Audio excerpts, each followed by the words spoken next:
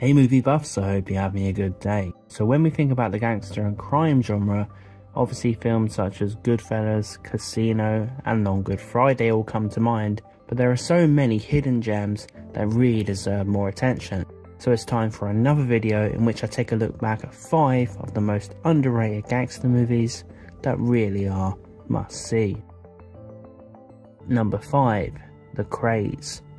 Power is the key word when it comes to The Craze from 1991. It's the central theme of the movie and of course extremely relevant to everything the real Craze twins aspired to achieve. It's an overbearing piece of work that has you on the edge of your seat with this sense of dread and tension, and it walks the line of having you both respect and be disgusted by the Craze, and the power they wanted to have over others looms over you when you watch this film. The performances are outstanding. The Craze twins are portrayed by real-life brothers Gary and Martin Kemp, who give nuanced and incredibly convincing performances. I think the actors being brothers serve this film so well. There is something very special about that brotherly bond, and they key into that in a bid to unearth a true depiction of the Craze sibling love, but at the same time rivalry. I do think Martin Kemp deserves special mention. A member of pop band Spandau Ballet, believe it or not. Not many know about his work as a serious actor, who could be incredibly gritty, obviously in this film, and also he was pretty hard as nails when he was in soap opera EastEnders in the 90s for a long time. He was kind of the highlight for that show for me growing up when I was forced to watch it with my family. Yeah, I did say forced. The Craze does so well at recreating the time period, and it shows so much attention to detail and reverence for the 1960s. The costumes, sets and music all contribute to a sense of authenticity and truth that is often missing in a lot of gangster films. The film keys into a sense that home is where the heart is, as the Craze love their family and place of origin. So it's almost a sentimental film, but filtered through the Craze messed up view of everything. This movie also captures the delusion of the gangster lifestyle, how the Craze ended up believing their own hype, and it's a fascinating case study of what happens when you have a massive inferiority complex that is so serious, it becomes dangerous, and ultimately, violent. Just shut this! Until we let you off lightly!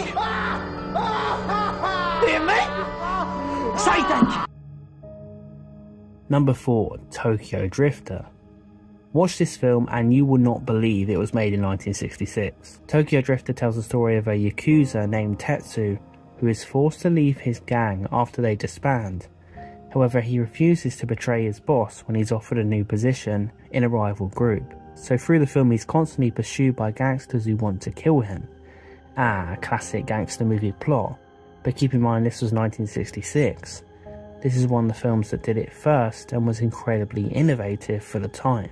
Tokyo Drifter is one of the most ahead of its time, forward-thinking films ever made, really. This movie could stand toe-to-toe with any gangster film made today, and in many instances it completely overshadows plenty of modern ones. The ambition on display by director Seijun Suzuki is stunning here. He's fearless and produces a piece of work that is fast-paced, unpredictable and devastating. I can't believe how much power this movie has for a film made in 1966. It just feels like it's knee-deep in the 70s, at least. Maybe even the 80s. I can only imagine watching this in cinemas back in the 60s. People must have been truly blown away. The film looks fantastic, not only for its time but today too. It leaps off the screen with strong, vibrant colours and in-your-face imagery.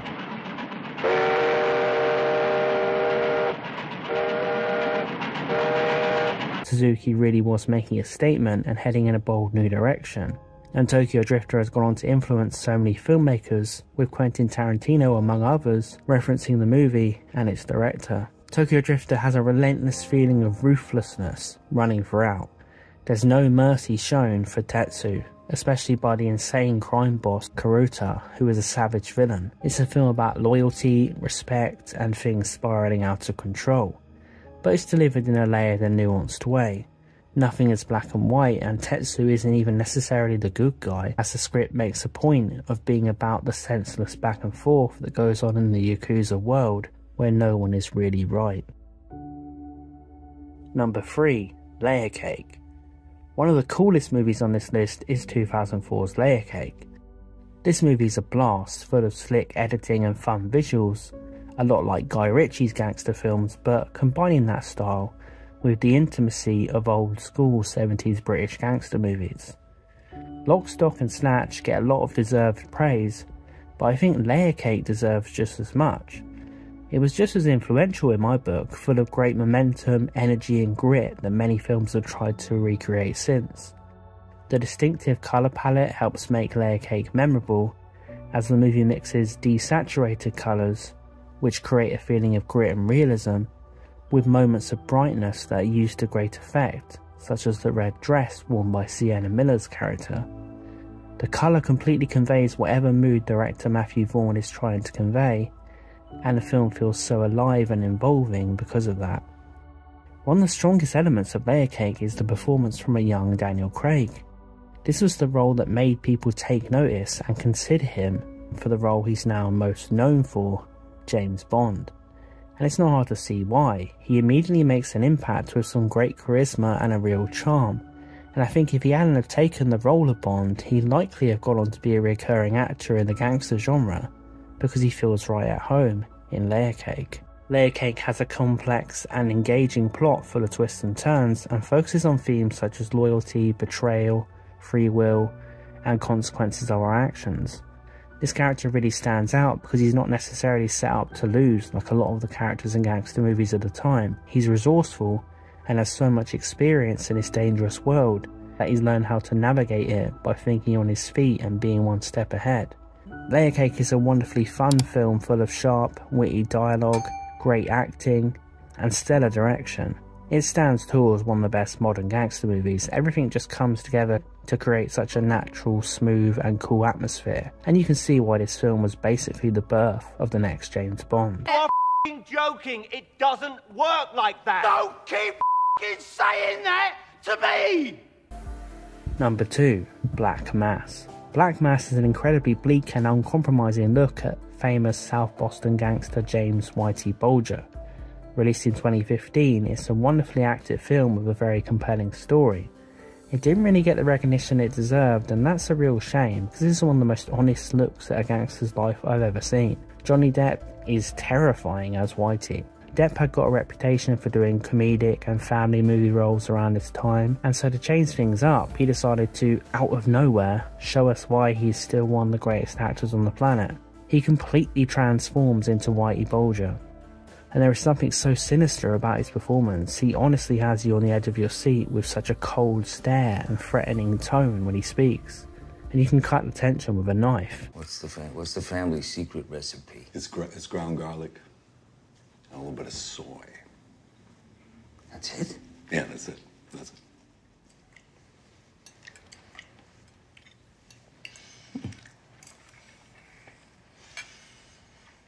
I thought it was a family secret.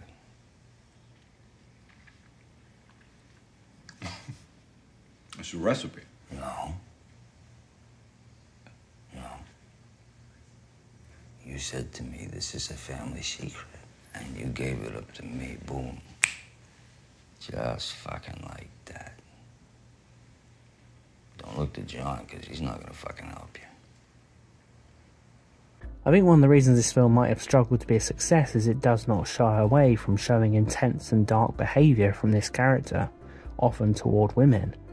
Whitey doesn't really have any limits, and if anyone gives him even the slightest reason to suspect them, their life is in trouble, man, woman or child. Quite simply put, Whitey Bulger was an absolute nutter, and the film doesn't sugarcoat him in any way. Perhaps the most impressive thing about Black Mass, besides how daring it is it manages to actually humanise a character like Whitey, despite showing us his heinous crimes in an unfiltered way. Somehow the movie shows us a side of him that can be vulnerable and even sympathetic at times, such as moments with his mother and his friends around him. There is some good in there buried deep beneath the aggression, and he is at times shown to be a tragic character, a victim of his surroundings, unable to question his own morals because he's so knee-deep into this and he crossed the line long ago. I highly recommend Black Mass. It's a gripping piece of work that deserves way more attention than it received. You don't really get movies like this anymore. It's one of the last truly authentic gangster films. Number 1. Killing Them Softly. Andrew Dominik, the guy who brought us one of the most underappreciated films ever in 2007's Assassination of Jesse James by coward Robert Ford with Brad Pitt and Casey Affleck. Check it out, it's fantastic. Follows it up with this low-key, downbeat gangster film from 2012, also starring Brad Pitt. Killing Them Softly tells the story of a hitman named Jackie Cogan, played by Pitt, who is hired to investigate a robbery that took place during a poker game. The movie is set against the backdrop of the 2008 financial crisis, which adds an interesting layer to the story. Andrew Dominik is such an underrated director. Killing Them Softly is incredibly well made. His direction is stylish and confident, and the cinematography is fantastic. It's one of the most realistic and lived-in gangster films in many years.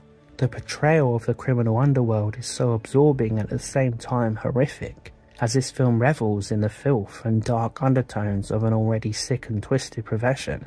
It goes even further than you'd expect. Brad Pitt nails it here. Somehow he makes a hitman seem like someone you want to go out for a drink with. He's very charismatic and easygoing, and somehow brings some morals into his pretty evil profession. Dominik delivers in a way that is usually reserved for gangster mastermind Scorsese, and gives us despicable people who manage to enjoy spending time with. In addition to Brad Pitt, there's also a great performance from James Gandolfini of Sopranos fame, and there's a superb sit-down scene between the two that is a masterclass of acting. Gandolfini and Pitt sitting there talking is just as riveting as an action scene would be. Not having any more of those. Fall on your ass if you do. I was drinking before you got out of your father's cock. Don't tell me what I do. The movie has several uncompromising and violent moments, and in the next minute things suddenly turn light-hearted and characters are joking around, kind of keying into the Quentin Tarantino style we know and love. Dominik is taking it a step forward though, with his own unique take on dialogue and characters. It's interesting how Killing Them Softly uses the gangster genre to also comment on large societal issues. It's a scathing critique of capitalism and the American dream, and it's not afraid to be political and have something honest and worthwhile to say. Killing Them Softly is honestly one of the best modern hidden gems out there. It's a stunning piece of work from a director who deserves so much more recognition, and it was great to see Brad Pitt decide to go down a dirty, gritty route once again and show he could still deliver in smaller projects. And of course Gandolfini adds his credibility to the film too. So there you have it guys, if you're looking for something new to check out in the gangster genre, be sure to give these movies a watch and let me know what you think. So if you enjoyed this video, please consider pressing subscribe and clicking on another video on the screen now. On this channel we talk about gangster movies and much more movie geek content all the time. So thanks for watching, and I will see you in the next video.